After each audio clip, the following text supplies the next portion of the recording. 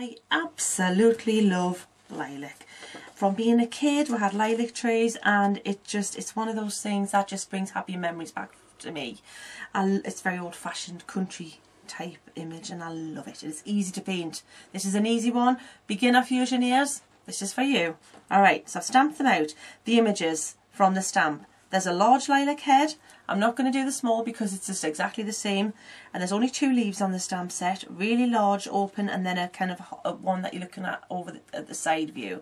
So 2 leaves there, stamped out in, I used stone grey just so you could see them clearly.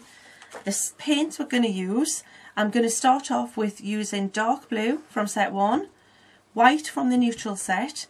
Then I'm going to move on to the Palmer, which is from set 3. Or the sunflower set, and some brown from the foliage set. We'll park those for the minute though, because this is what we need right now. So let's get cracking. First thing we're going to do, I'm going to take some dark blue, and I'm using a stipple, a stencil, a scruffy brush, whatever you want to call it. I mean, it's really one of those brushes that you've had for a while and you haven't really maybe looked after or seen better days. All you do is you cut it down. You can see this is quite large. A little bit smaller than that would be better. So there's that. Can you see that one there? Alright, so you can see it's been used before and I'm really bad because I've got to clean it, which makes it even more kind of scruffy-ish. That's what we want for the texture. This is how difficult it is. Take your brush dry. This has not even seen water. Alright, and then even though you've got that stamp there, it's for shape at the minute. So just go ahead, stipple in all this area. And make it a little bit fluffier towards the outside if you want. You want it more dense in the centre. So can you see how it's just, and then we're fading it out. Now you can, once you get used to painting the lilacs, which to be honest, I'm not even used to it yet. I'm still just doing the basic stuff because I haven't had a chance to play with all the little combinations and quirks that I'm going to have fun discovering as well with it. So at the minute, we're just going with basic recipe lilac. And this happens with everything Paint Fusion. I have to start with basic recipe, then do more and discover and play. So keep it to that, but later on you might want to change the shape, you might want to curve it a little bit, you might want to make it a little bit irregular. You can do all of that, but that's when your confidence builds a little bit further down the line. Now the next stage is, we'll take some white out. Now depending on if you want to suggest a highlight and where you want it to be. Now you might want to think that the sun or the highlight's going to be straight on here, in which case we'll put lighter towards the middle and fade it out. Or you might want to think that the top part is lighter, and that's what I'm going to do. I'm going to believe that there's sun coming from more this side of the flower. Okay, now can you see already you've got something here, it's lilac, but it's starting to look a bit like the wisteria. You could use these templates, change the colour, and just keep it with a stipply. And instead of lilac, you've got wisteria. So I still want some dark in there. Can you see I want some text? I want some, this is the base layer. So I really want some dark blue. And to be honest, I want some white as well. So what I can do there, because that blue is still wet, and when I'm stippling it with white, it's lifting the blue up. Just give it a quick blast with your heat tool. This is why I have this one at hand all the time for fusion. And it'll dry really quickly. And then when I put white on there, the white will sit on top of the dry paint rather than lifting up the blue and making a pale blue. And if I've got a clean brush, especially that's more likely to happen. So now, hopefully you can see there's a much lighter tone on there, and I just want a little bit more white on there. There, can you see that much better? Sometimes I think of Rolf every time. Can you tell what it is yet? I'm not going to sing Time You Can't Grow Down. You're all right. All right, there. See that to me? That looks like a flower to me. Seriously, you're good to go with that. Change the colours. Use pinks. Use anything. That's the first stage. All right. I'm going to dry it. Then I'm going to come back and we'll show you the next stage. What I'm going to do next is I'm going to over stamp that again. Same stamp, but I'm going to use my Stays On. I'm going to use the stone grey, and I'm going to ink it up again because obviously I've lost the flowers there and put them back. So just ink it up.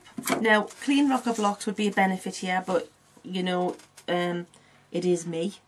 So just line it up kind of best you can, and then just over stamp. And now what you've got is you've got the flowers back in. Now I want to tell you, big quick time saving cheat here.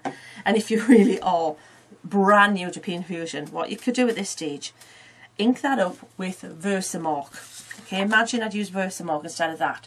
Imagine then I'd use some purple embossing powder with glitter in it, a pink embossing powder with glitter in it. If you wow powders, the Sheena Wows, there's loads, spring, summer, all those sets. And then you're going to get something like this. Now, this is, Linda did actually paint underneath some flowers, but I don't know if my brilliant cameraman can pick up the glitter on there and to see that all you really would need to make that look fantastic is just an embossed over stamped image. I'm going to show you this anyway when we're at some different demonstrations, but just a little heads up. Right, now moving back to painting these flowers, if we're going to fusion them, well, I'm going to use the number 6 round brush. I'm going to take some white out. Don't need loads here because they are just small flowers. And I'm going to take some of this Parma out. I have to say this is just one colour combination. So many colour combinations you can use with a lilac. I'm going to show you at the end a different colour combination using pinks and it looks stunning. So the first thing you're going to do is you're double loading this brush. You're going to take some of the Parma onto the brush like that. So just not right up into the brush, not thick and gloopy. Then you're going to dip in the white. And then I would start with this flower towards the centre so you can see how big the brush stroke kind of has to be. And then you're going to just go ahead and press down. So every time, if you can just reload it, pink, white, press down. Pink, white, and then just come in from outside in, press down, and you get a pretty flower shape. You got that? It's all good. And that's it. Now, what you can do to kind of vary it, now it'll vary itself anyway, but if you want to continue it with it looking like there's that highlight on the thing, you can try and put a little bit more white on the brush when you come towards the top bit of the flower. But you know what, I wouldn't even bother, I don't even worry about it that much. It's going to look great anyway, because it will automatically shade itself depending on how much pink, the ratio to white to pink is on each little flower that you paint. Don't worry about painting them again perfectly and thinking, oh, which one's on the front and is that a full flower I'm seeing there, and really don't stress it. Just go ahead and just have fun. And if you think there's a little gap and you think, oh, I want to put another flower in, just do it. But oh, I want to mention this top bit here. See where that comes to the top of the flower and you've just got little buds. It's just little marks like this. Just go ahead and just pull in little marks here, because they're not flowers yet, they're not full shillings, bless them. They're just little suggestions of where the flowers are. See? Isn't that, you can see already, it's looking really pretty. You can see, I can see lilac there. It just works, and I love the fact it's easy. You really have to do a lot to make this one look wrong, to be honest. It's not a challenge. You know, so try to go with right. But even if you think it's not exactly to the blueprint I'm giving you here with Paint Fusion, you know what it's like with other flowers. Usually it looks great anyway. But with this, I would say I'd put money on it looking great. I've put my name on it anyway, haven't I? Now I'm not going to continue doing all of this because, you know, time marches on and you don't need to see it. I'm going to continue. And then we're going to come back when I've got all that coloured and we're going to show you the leaf and then some samples of the finished lilac. I'll see you in a minute. Isn't it pretty? And how easy, look, see? Seriously, I've found out with this one, if you try and make it cleverer than it is, it doesn't look as good. Alright, so just do it. Okay, next thing, the leaves. Right, I'm going to take some forest green. I'm going to take that out onto my craft sheet. Splodge that out there. I'm going to take some, now this is just a suggestion, colours, alright, just play around with the greens, any combinations, greens, off-whites, whites, yellows, it all looks good. So, you know, this is a suggestion. And let me use a little bit of the brown again, let's tip it with a little bit of that. Just to give it that little earthy look. Right, okay, so flat brush, 1/2 inch flat, wet, then dried onto your kitchen paper, so it's right nicely ready to use, play nice. So scoop and smoosh. Okay, so dark green one side, antique white the other side, smoosh the colours in, they're blending nicely there, and then I'm almost good to go now. I'm putting a little bit more of the dark green on because I noticed I had a little bit more of the light colour, and I wanted a little bit darker. Now this is a big leaf for painting, so I've got that brush pretty well loaded, and I hope it's loaded enough. So I'm turning it round. I'm going to paint left to right, wide to point towards me on the left hand side of the leaf because I'm right-handed, and that I find easier. Now to give a suggestion of kind of ruffles, but not too kind of frilly edged, I'm just rippling it in every now and again. Can you see? So it's created a kind of a look of a ruffle, but not a serration. I didn't want that.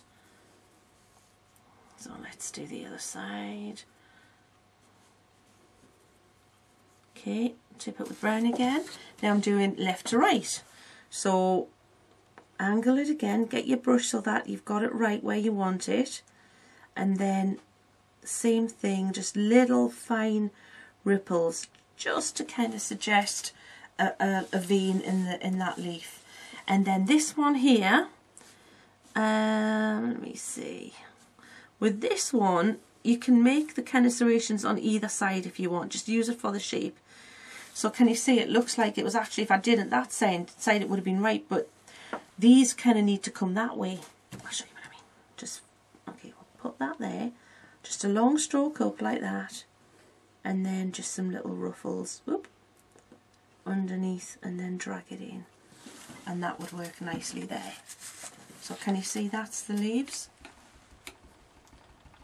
Okay, and now finally to finish that off, I'm just going to maybe paint in a couple of branches. You don't have to, this is just something you can do if you want. Alright, so I'm going to take a round brush, small round brush, and I'm going to take some of that brown that's out there, and I'm just going to kind of do a suggestion of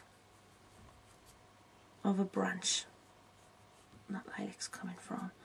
And I don't want to do too much in detail and information there. Just don't overcomplicate it, but I think if we do that leaf so it looks like it's coming round there, it just looks a little bit nicer. And then that one can maybe just come in from there.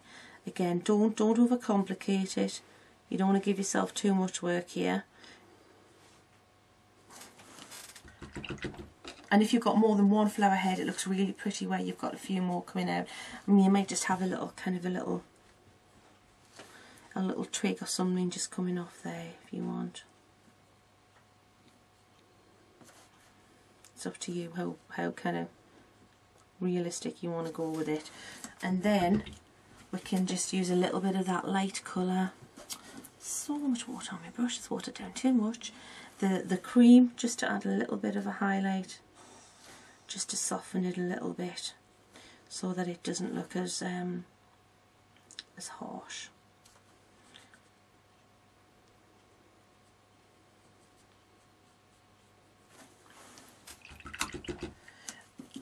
Right, you can if you want. You see this little build up in the, I've just noticed this little build up there. Let's get rid of that. You could paint a little line in the centre there, but I don't think I will, because I just think that if you can get away with, if your ruffles are prominent, I would rather have that suggest the veins in the leaves and paint them in. And there you go. Now I'm going to show you a couple of samples of lilac. The largest lilac I've tackled so far, really big heart box here, and just painted a nice purple colour, and then the lilac coming over off centre. I think that works really nicely. Okay, so that's the box painted. That was the first big project I painted, and I want to show you this card, as this is stunning, gorgeous. Okay, absolutely beautiful. This is Linda created this without saying how to paint the lilac. They didn't even get an instruction sheet.